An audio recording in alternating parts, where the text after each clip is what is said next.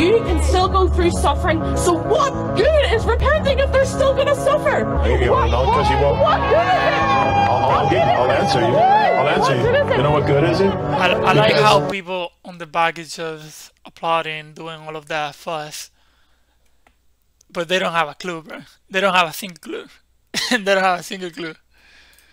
Whether you're a Christian or not, Cook, you bro. still got to do your homework. Cook. Whether you're a Christian or not, if you want to get in shape, it's still going to be effort for you to get in shape. But the difference is that the Christian has peace and meaning and purpose, and they have hope at the end of the tunnel.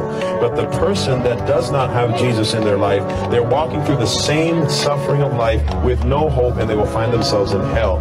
God says all things work together for good for those who love Him. Now, you're trying to tell me, I'll give it to you, you're trying to tell me that there's no benefit of doing good in life, so why don't you just do evil?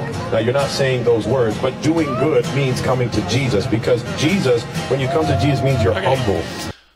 So one thing right there, if you do evil, you're going to yell, okay? So I don't know about that statement, okay? We're not to do evil just because God doesn't allow us to do so, or allow us to do so if we wanted to. We're not doing it because it's not legal. Okay, go ahead and steal someone's I don't know, car or someone's purse or whatever. It's illegal. Okay, so I don't know about that statement. Now, obviously, he's got a point. Now, what's the difference with someone who you know what? Maybe I'm not getting what he was trying to explain there, but.